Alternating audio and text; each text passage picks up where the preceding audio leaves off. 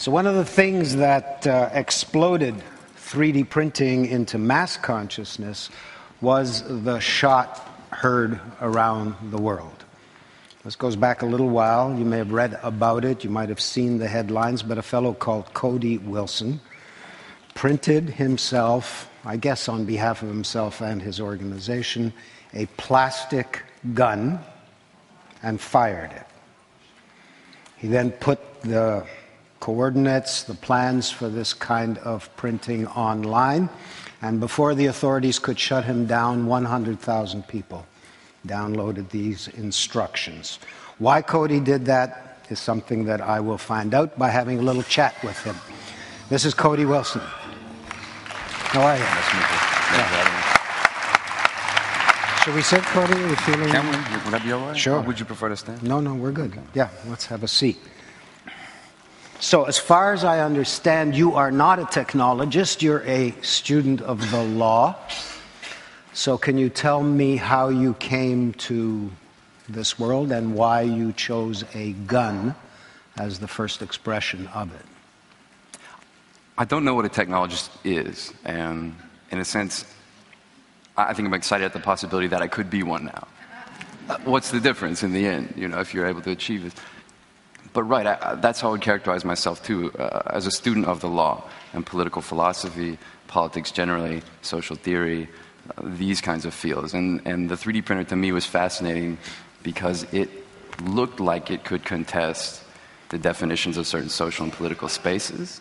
It could be a litigious instrument, and then also I thought that it held certain promises beyond supplementing traditional manufacturing, actually taking some of that space into new, what's the right word? Basically challenging the mode of production itself. And that would have attendant economic, social, and political consequences, which I was so eager to pursue. But why did you choose a gun? I think the gun represented the most potent, and still does, probably. Yeah, I mean, it's arresting. It's just arresting. I realized that the first time we thought about it. My partner Ben realized it too. What if you could 3D print a gun? And there's all this rhetoric, and we just got a historicity of 3D printing, right? There's all this rhetoric about a revolution of manufacturing. You hear it all the time. In fact, it's the advertising buzzword. It's what sells you the retail 3D printer. Oh, a revolution, a revolution. Well, what does that word mean, if not the kind of upsetting, subversive, fundamental shifting implications that something like the distributed personal production of firearms might entail? It seems almost an obvious consequence to me, and so something we pursued. So, your motive was not as a member, say, of the right wing who believes in the right to bear arms, but rather an attempt to declare freedom of information? I think, and you might laugh at this, but I think this is an exercise in proper leftist politics. I think this is an exercise this is a real political act. This isn't participating in what Rancière calls the police politics. I'm not saying, we should really write our congressman and ask for the freedom to print guns. I'm saying, no, I'm contesting the space and what is said or what is approved to be done with that device. But isn't it true that you've been quoted as saying you believe everyone should have a right to have automatic weapons? Oh, yeah, no question. In fact, beyond that, certain regimes classify certain weapons as weapons of mass destruction. A grenade, for instance, a grenade launcher. I don't think that there are workable regimes, or even ethical regimes, that can really disclose that space away from people anymore. In any justifiable sense, I think you should be able to own any category of weapon, should be able to produce any category of weapon, in the absence of being adjudged a kind of immediate threat, an individual articulable threat, a harm to your community, to other people, adjudged by either a jury of your peers or a judge himself. I don't believe in wholesale proscriptive measures against classes of people. It's not a workable political strategy. You, therefore, do not believe that the state should have the monopoly of violence in a society? This is exactly the point of Defense Distributed. Defense Distributed was organized as an anti-monopolist group. I think monopolism and monopolies are inappropriate, unjust, evil organizations. The idea in the end is that there won't be a monopoly of violence, and that distributed manufacturing certainly means things like the distribution of the implements of violence itself. Okay, I'm trying to follow this. And tell us a little bit about your organization. Defense Distributed is the name of the organization, and the name of your website is? It was defensedistributed.com.org, defdis.org. I mean, I'm not trying to hawk it. In a sense, the project has been completed. But let me put it this way. I mean, if the 3D printer suggests to me the historical transcendence of the state, of the nation state specifically, and I think even in ways that we might all agree, the nation state is dissolving. The traditional institutions are all dissolving. In their place, what's filling the vacuum is something much scarier. I don't think instant human liberty is coming into being. In fact, it seems to be something like a transpolitical permanent state of emergency, the secret laws, the technological kind of coup against democratic control. I mean, we all know we're being watched and organized and kind of measured. I think that technologies are defeating democratic control on both sides of this left-right paradigm. Yes. I think our vision represents the transcendence of the state toward the empowerment of the individual and not toward his total domination. Are you intending to put any other 3D devices or parts up online for mass distribution? Well, it's a little bit more complicated than you might think. I'd been operating a website since December of 2012 where we had gun parts, functional gun parts, receivers, magazines, available for download for many months. In fact, we had already approached 1 million downloads of those components before we released the Liberator pistol, which was the world's first, I guess, working pistol printed on a 3D printer. That was downloaded 100,000 times. It was taken off of our site, but I mean, it's all over the internet. What happened was, and it was something very subtle, and it's something that hasn't come out in the media yet. One, because I haven't actually been commenting that much on it. I'm engaged in a dispute with the United States State Department. But what they did... No, I know it. I know it, right? Yeah, sure. What they did was something very subtle. I mean, go back, you can read the letter that they sent to me. It's on Wikipedia now. I tried to release it into the public domain immediately.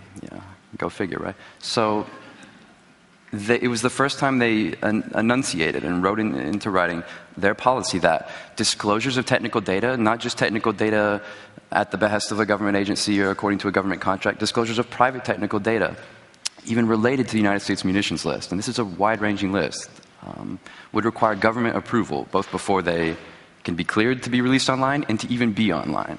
We've started what I think is the first significant, the second stage of the battle for the files online, right? We had the MPAA, RIAA, the file-sharing battles of the last decade, where there were liquid markets for ethereal goods, movies, music, entertainment.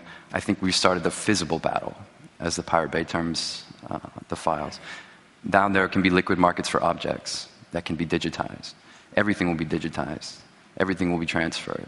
The police structure is establishing itself for the control and the gateway of control of who can participate in the flows of these information. That's scary to me. When I first heard about this, I mean, people were horrified because this news came out about the same time as that Sandy Hook episode, right? That mass murder in the school, and we've had the Boston massacre and all kinds of other incidents, and people thought this is horrific. At the same time, a single-shot plastic gun is not exactly going to be the weapon of choice of someone who wants to kill lots of other people. So what you're doing is in the nature of a political statement, right?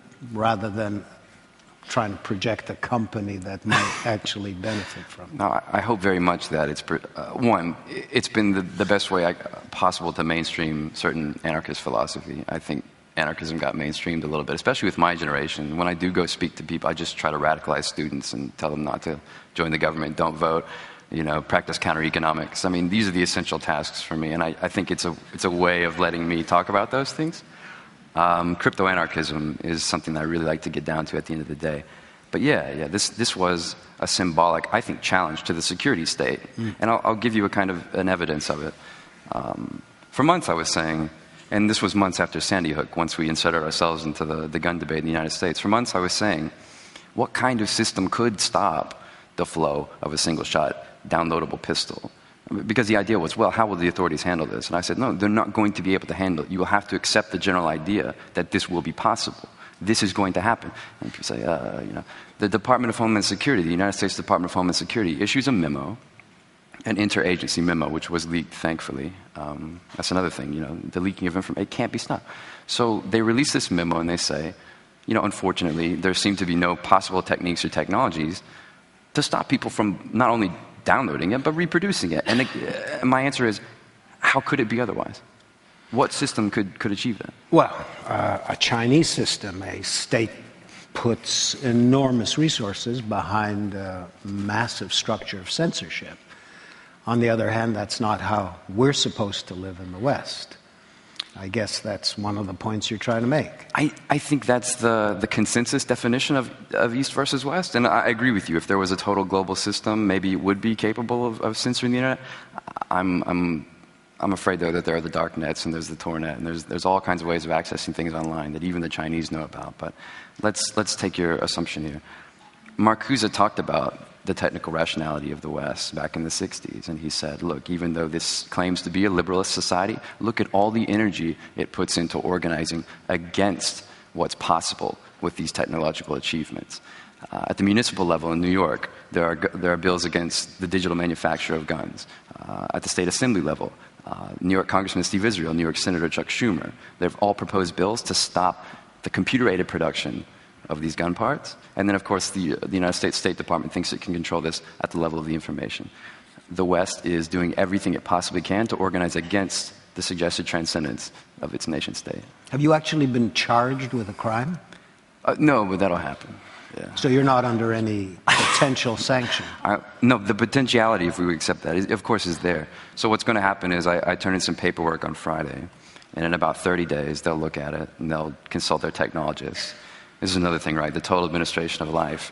This process is, of course, totally immunized from judicial review. So whatever their black box decision is, they'll come back, and then they'll give that packet to the United States Department of Justice. Justice will then decide, okay, what do we want to do with this kid? And I think the United States has a clear example of not being very kind to its radicals, or really any leaker. And, it might be a good moment to drop Edward Snowden's name here. What he did was tremendous. What he did was tremendous. We've got a couple of radicals right there. And of course, he's being pursued on espionage charge. I mean, they're going to go to the ends of the earth to destroy him. And look, I expect no different outcome. I'm not trying to romanticize it or anything. I just think they'll make it very difficult for me to ever kind of survive or come back from this. Because in the end, that's the scariest thing, the suggestion that of the transcendence of the nation state. But you did take the plans down, right? Oh, sure, I took them down, but I mean, they immediately... You knew by that time it had already escaped? The day I put them out, just like with our other files, they immediately went to the Pirate Bay, were pushed to all the other major file sharing sites, and then, of course, Streisand effect. Once the United States made it contraband information, it was even more interesting than it already was. Everyone wanted to download it just to have it, just the raw curiosity. And so when you go to the Pirate Bay Visible category, visible is what they've termed for this indistinct period between the digital that can become physical. When you go to the Pirate Bay and you browse that category, it is nothing but pages of defense-distributed and DefCAD files. It's nothing but those files. I mean, they've spread to every corner of the earth. Cody, you're a fascinating guy. I appreciate you coming here. I understand you are in a rush to get to the airport for another appointment, so thank you very much. All right, thank you.